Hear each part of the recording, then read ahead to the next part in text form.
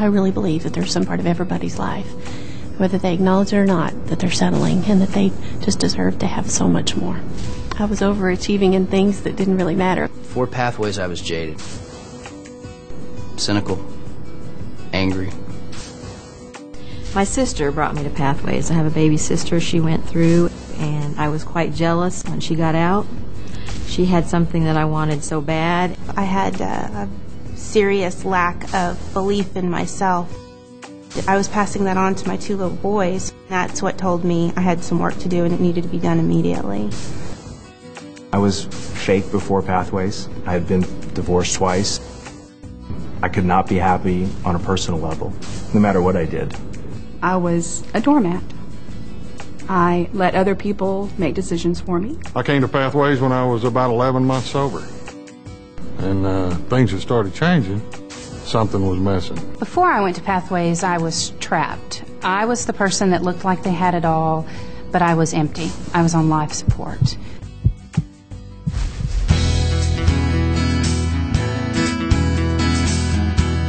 The biggest difference that people see in me now is a greater peace. Came out of the program, new job, engaged, really happy and excited about life. Pathways is what got me back on track. It saved my children. It saved my marriage. It saved my life. I've pulled the plug on that old life. There's color in my world. I'm doing the things that feed my soul.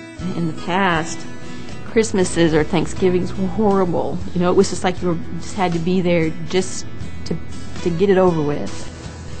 Now I can't get people out of my house.